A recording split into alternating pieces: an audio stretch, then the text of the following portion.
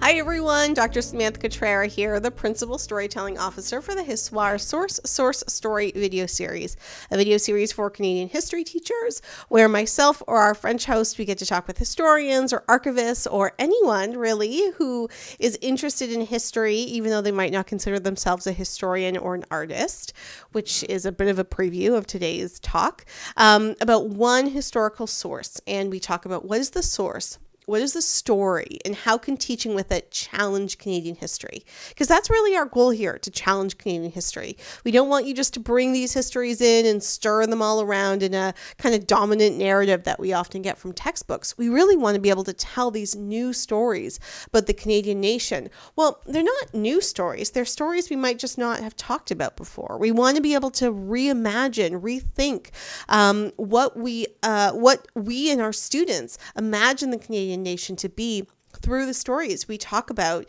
in this series and the sources that we bring to the fore. So anyway, I'm really excited for today's talk because we're going to be doing just that with an object that so many of us think about as kind of distinctly Canadian.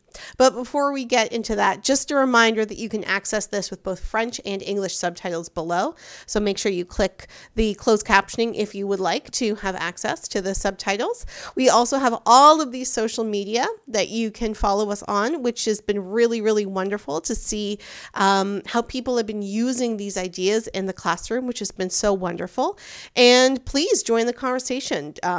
Comment below about how you might bring this into your classroom, like, share, do all those things that are good for the algorithms so that people get to know about these wonderful sources and these conversations that, if I do say so myself, are pretty exciting. And today I'm really excited for this talk because it is something that is so kind of distinctly Canadian, but it's that we're talking about it in a way that really shows this much broader history that we really don't talk about at all. So today we're talking with a non-historian, a non-archivist, although someone that does historian work and archiving work. We're talking with Dr. Courtney Szto, who is a professor in kinesiology at Queen's University in Ontario. And she's really known for talking about hockey and racism. And when we contacted her about participating in this series, she was, more than happy to be able to talk about hockey and racism, and then to be able to really link to these longer histories of hockey and how it can really be understood as a very diverse, multicultural sport with so many intersections with Black history, with Indigenous history, and being able to talk with her about this particular source today really will be able to open up so many stories or kind of questions about what we don't really know about these histories and how we might be able to capture some of these stories through things like doing oral history work or inviting oral histories into the classroom. So why don't we go over to Zoom, talk to Courtney. I really, really am excited for this. I'm not really a hockey person, although of course, as someone that grew up in Canada for most of my history, hockey has always kind of circulated around me. So I'm really excited for what this conversation is going to bring. Let's go over to Zoom. Courtney, hello. I'm so excited we're talking today. It's a snowy day here in Toronto when we're filming. So that kind of makes sense that we're talking about like a snowy sport. So thank you so much for participating. Before we get into it, would you like to introduce yourself? Sure. Thanks for the invite. My name is Courtney Szto. Last name rhymes with Despacito. I'm an assistant professor at the School of Kinesiology and Health Studies at Queen's University. This is my 5th year at Queen's, born and raised in Vancouver, so I'm a West Coast transplant. And my research up until this point has largely revolved around racism in hockey, and a little bit of stuff around waste created through sporting goods production. And I'm venturing into a food project around anti-racism and reconciliation through food in Canada. So lots of different projects, which is kind of the way that I like it. But hockey and racism is kind of like the big thing that I'm quote unquote known for. Yeah, and what I love about the series is that I don't just get to talk with historians about topics that are historical, and so many topics, all topics are historical, because coming from a kinesiology background, bringing in stuff about racism and stuff about sport and stuff about movement and stuff about food, I think brings in such a more complex picture of things that we often feel like we know about or are kind of ahistorical. And I think hockey is one of them. And so I appreciate that you are known for this and that we get to talk about it today. So thank you again. No, I think that's a great point, and that's the conversation I've been having with my first year students this week, is that for so long, sport has been thought of as something that is trivial. It's not worth studying because it doesn't have any value in society other than leisure and kind of an escape from the real world problems. But I think the funnest part for a lot of us is that if you're missing the sport conversation, you're missing a whole lot of complexity with respect to power and money and social norms and how they circulate in the world. And yeah, as you said, like a lot of these things we think are ahistorical. It is the way it is. And I had to do a lot of learning through this process as well, because I was raised in that same society thinking that, hockey was a white man's game, and it wasn't, it was only for certain people. And there was a steep learning curve.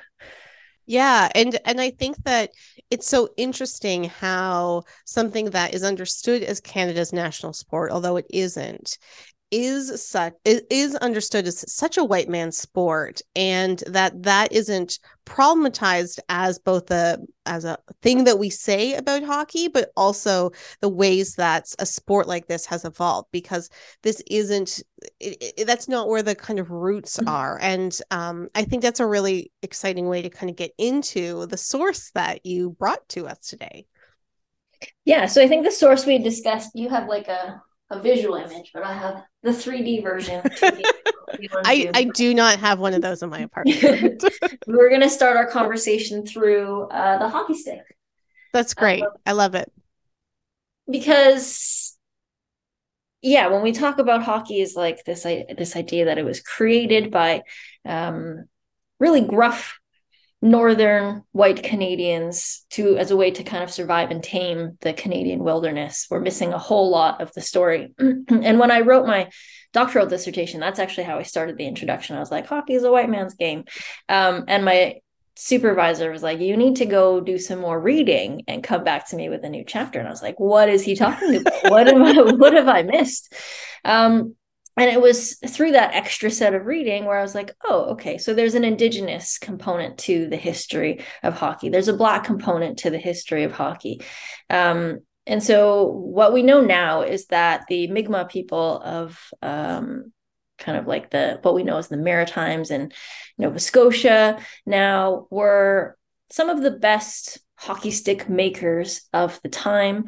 That they were like extraordinary wood carvers, and they were so good at making hockey sticks that they were actually mass producing them at a time when there wasn't really any kind of mass production. So the Indigenous contribution to the game is quite significant because it is the closest replica to a hockey stick that we still play with today.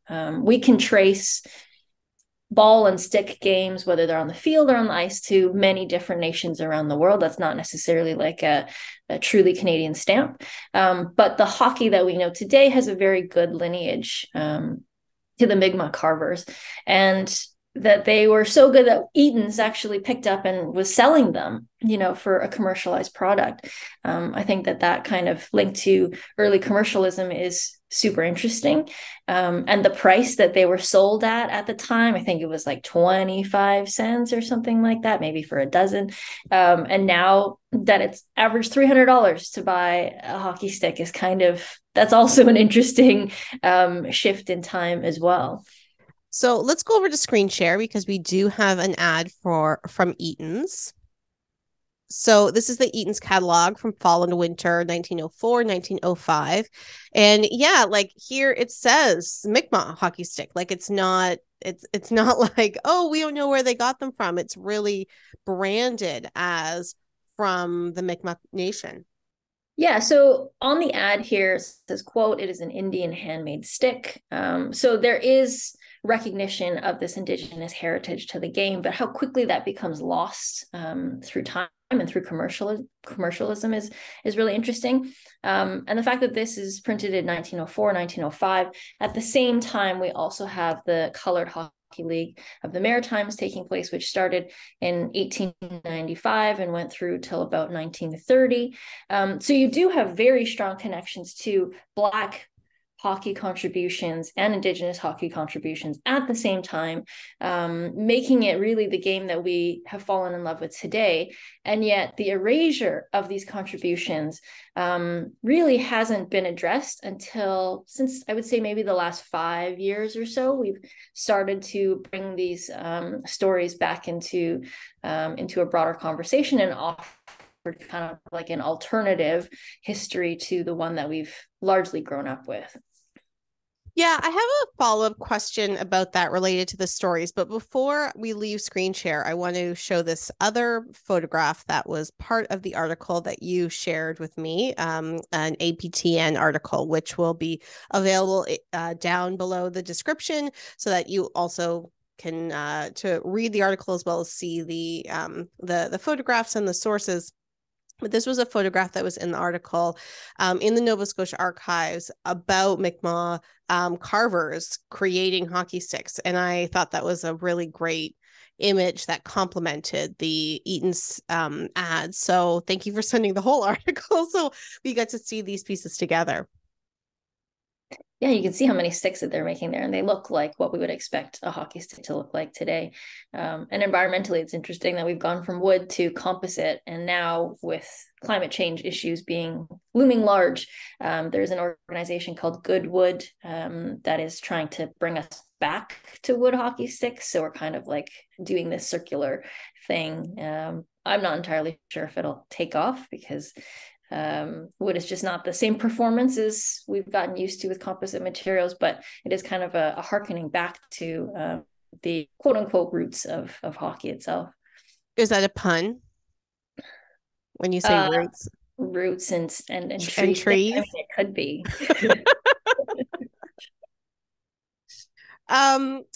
Okay, so I have a couple of questions, especially about that last point. So the second question that we have in this series is, what is the story? And so one of the things I wanted to ask you related to when you said like the erasure of a lot of these stories is, first, do you think we really are bringing these stories into kind of the mainstream way we understand hockey? Do you really think that we are historicizing it? Are you seeing that? I mean, I'm an outsider really to hockey culture, but even from a kind of afar, I don't necessarily see that is quite present. So I'm interested if you want to talk a little bit more about those stories that you're seeing and the stories that you might want to see.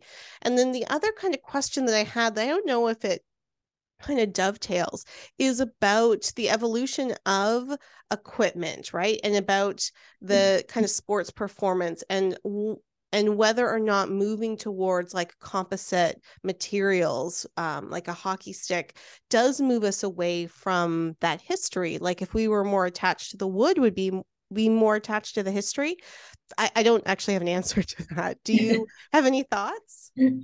Okay, so to your first question about like, are we seeing more diverse storytelling and representation and accurate kind of portrayals of hockey history, I would say yes and no. The fact that you've labeled yourself an outsider is perhaps a better indication of whether these stories are getting out there or not. As somebody who kind of lives and breathes this every day, I'd be like, yes, it is getting better because I see these things happening. An example would be that Canada Post released like a heritage memorial stamp of the colored hockey leagues a couple of years ago. And that's something that kind of reaches the broader Canadian audience. We've seen at least 2 or 3 documentaries in the last couple of years being made around like this notion of soul on ice, black ice, again, reviving these histories, reanimating them for contemporary society. But yeah, it is definitely still an uphill battle. Like when I work with hockey players and I ask them, like, what do you know about hockey history? Colored Hockey League is just like, whoosh, like I had no idea. Or I know that it existed, but I don't really understand what the full contribution and how important that group really was. So when we look back at the Colored Hockey League, We know now that that's where the original slap shot came from, which historically has been assigned to a guy named Boom Boom Jeffreyon. But what we have found in like records is that there is an allude to something called a baseball shot in hockey, which George and Daryl Fosty wrote about extensively in their book about the Colored Hockey League. And so this is the first kind of iteration where we're seeing the combination of the summer pastime of baseball with the winter pastime of hockey kind of coming together. And in the white interpretation of the game at that time, you weren't allowed to lift your stick above your shoulder. Like it was supposed to be, it was a much slower game. It was more akin to rugby, like there was no forward passing allowed. And in the colored hockey leagues, you could forward pass, you could slap shot. The goalies could drop to their knees and play the puck, whereas in the white leagues, it was still a very stand-up style game. So the fast style NHL hockey that we watch today with butterfly goaltending, it all goes back to the colored hockey leagues and the alternative rules and alternative interpretations that these Black players had. And so I think it's important that we pay homage and kind of tell a more truthful narrative, but also allow racialized Canadians to see that they have always been in this game. It is not like, come join us now for this new cool thing. And it's like, no, you have a right to this space because it's always been about kind of different groups reinterpreting something and creating something wholly new for themselves. So yeah, I think that those kinds of narratives, you're not seeing them on Hockey Night in Canada, perhaps the way that we would like to, and maybe to reach that broader audience. But I think shows like Hockey Night Punjabi are another example of like, we have counter narratives that are coming through. There are different ways to understand and enjoy the game, and that's okay. And that's really been the friction in Canada's history, I think, is like, this is what hockey is, this is who plays it, and we don't venture away from that. Otherwise, we start pulling at threads and the whole Canadian fabric kind of falls apart, is the fear. Right. And I mean, that's the fear with so many things, which I think really identify like the fragility of the white nation that Canadian wants to put forward, which is what a lot of my work related to history education is about. And I think that's why it's so interesting to be for teachers to bring these narratives to their history classrooms, to be able to identify the ways that like people of color have always been here and have always kind of changed and developed the ideas that we hold on to today, and that whiteness gets created through the exclusion, right? Mm-hmm. And I think when you were saying like, to show racialized Canadians that they have a right to this space, like in a hockey arena, as a hockey player, I think that that's such a powerful lesson to be able to bring to these histories if a history teacher is teaching them with their grade 7 or 8 or grade 10 students, that how do we talk about these histories as erasure and as understanding the contemporary moment as being able to have that right to exist in the complexities and the counter narratives, like you're saying, and the different ways that this can be interpreted. Yeah, and I think the ironic thing about hockey as a culture is that it is working very hard right now to like make it more diverse, make it more multicultural. And yet, had you just told the actual story from the get-go, it would have been because it is naturally multicultural. So there was actually a lot of work that went into kind of pushing like racialized groups out of that space, and women in a lot of ways as well. To tell a more narrow understanding of what Canadianness and masculinity is in Canada. Yeah, thank you so much for that. I think that's such a powerful reminder in our history classes, but also in our spaces of leisure and our spaces of entertainment, to remember like what we see right now was created often for specific purposes of maintaining standards of race and gender and class. How do you think, although we've kind of talked about this a little bit, but maybe more directly, how do you think that teaching the history of hockey and the kind of diverse multicultural roots of hockey in a elementary or high school classroom, how do you think that can challenge our broader narratives of Canadian history more generally? I mean, I think kids are pretty clever, and they have really good ways of articulating things that are very complex in very simple ways, which is kind of excellent. But yeah, I think it starts young because we're constantly socializing kids into social norms through what they see and kind of how they're policed through their behavior and things. So just being able to see like Barbie came out with a Sarah Nurse doll a couple of years ago. I think it was sold through Tim Hortons and stuff. To see a black Barbie doll who plays hockey, you don't really actually have to teach a lot. That in itself is quite important. So having that representation in the classroom, I think, is really key. And I've had players from the women's national Olympic team, like they do a lot of minor hockey coaching, and one of the players was interested, like, how do I teach this to my minor hockey kids? Because they were running things called like hockey intelligence sessions. And so there was an interpretation of like, we can talk about intelligence on the ice. We can also talk about hockey intelligence as like just understanding the game quite differently. So I don't think it has to be like this huge history lesson, but I think we have a lot of opportunities to just to drop little nuggets here and there to be like, did you know this, right? Like those kinds of things in classrooms, I think can be quite helpful. Or even having students do a little bit of research themselves, like what can we find about these people, and starting kind of like narratives and stories that way. And I mean, that's a huge part of the erasure itself, is that Western civilization privileges writing, which is why we don't have the histories from Indigenous and the Colored Hockey League contributions, because they weren't written down necessarily. They weren't written down in the ways that we wanted them codified. There were more oral traditions. So if we can kind of bring back oral tradition storytelling and passing that from generation to generation, I think that is also one way to create resistance to that kind of dominant narrative too. So you mentioned the Color Hockey League, and maybe we can talk a little bit more about that and some of the stories related to that. Do you have some stories related to the Colored Hockey League that you could kind of get into, that you could share with us? Yeah, I mean, I think one of the interesting things about the Colored Hockey League is how intentional the players and the organizers were about Black resistance through the league, that it wasn't just a copycat of what white hockey was supposed to be. So all of the team names that were chosen for the teams in the league spoke to some sort of Black history, empowerment, Black power, Black movement. So one of the teams was called the Mossbacks, and that was in reference to the Underground Railroad and trying to move north from the United States. In the darkness, you feel for the moss on the north side of the trees.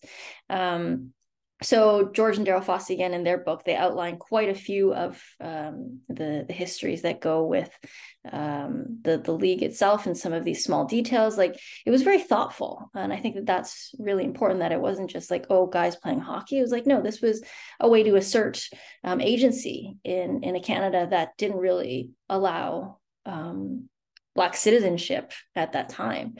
And there was also a team named the Truro Shakes, which at the time there wasn't actually any acknowledgement of Black Muslim identity in Canada yet. So this might actually be an early iteration of Black interpretations of Islam and kind of bringing it up to Canada. There's certainly a lot of things happening around the 1930s in the United States with the growth of Nation of Islam as well. So it's hard to think that they're completely disconnected from each other. But I think that there's a lot of stories that haven't been told because people haven't really asked the right questions or known that there were opportunities there.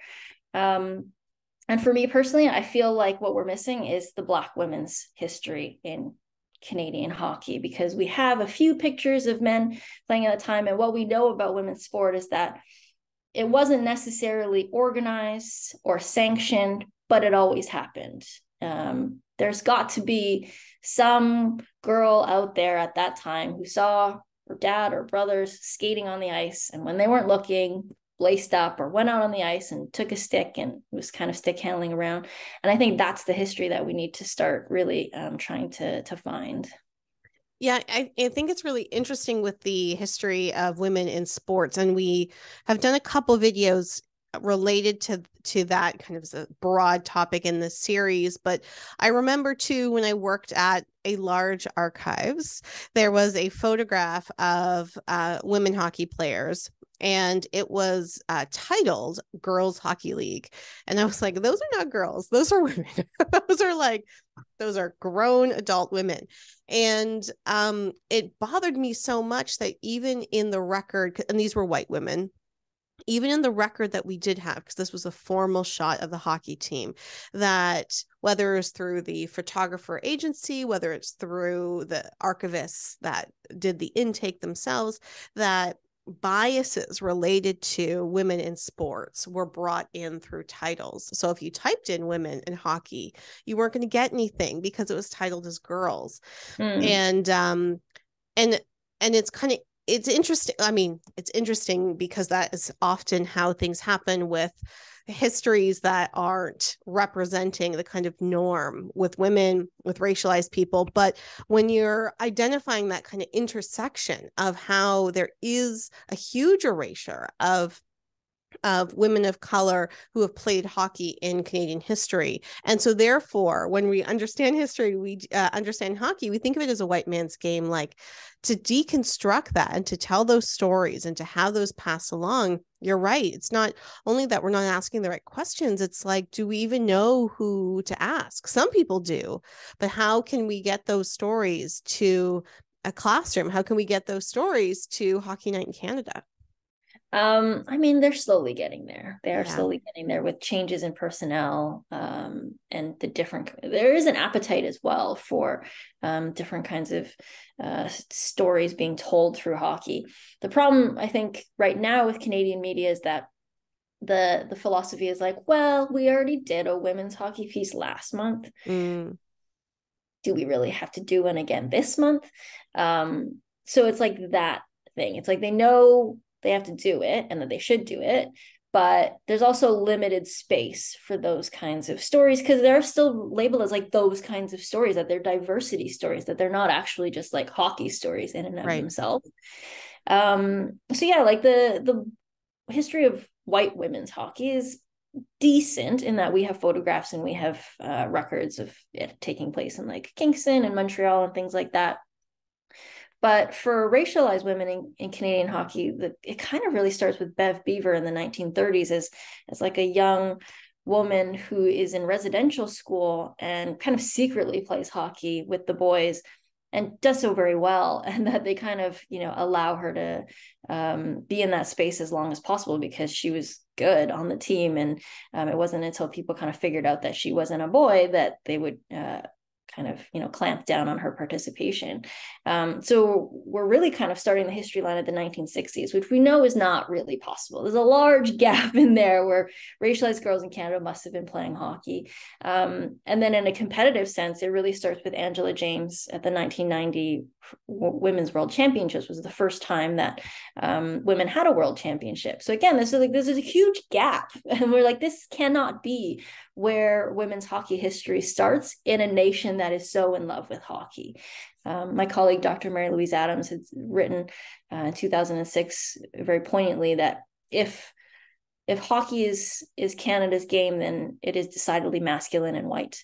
And so we're kind of in that place now where we're starting to have those conversations and pull apart the curtains to be like, it's not really. But again, if these things aren't written down, they're not codified in a way, it's hard to really know where to look and how to kind of reanimate these things for popular consumption. And so do you have some recommendations of sources or even kind of ways to start bringing those tidbits into the classrooms? You've provided such great references today, such great names.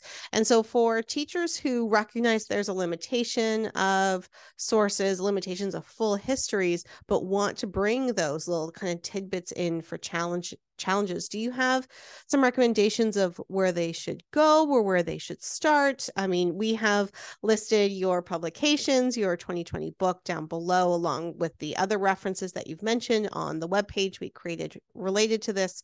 But do you have any other suggestions, I guess, that we will provide then as links as well? Yeah, I mean, I would give a selfish plug for Hockey and Society, of which I'm the managing editor of. Started in 2011 with Dr. Mark Norman. We were in grad school together, and he just always wanted to start a critical blog about hockey. And so Hockey and Society was born as kind of like a grad student project, side of the desk kind of thing, but also a way to translate any research that we were actually doing on hockey for a wider audience.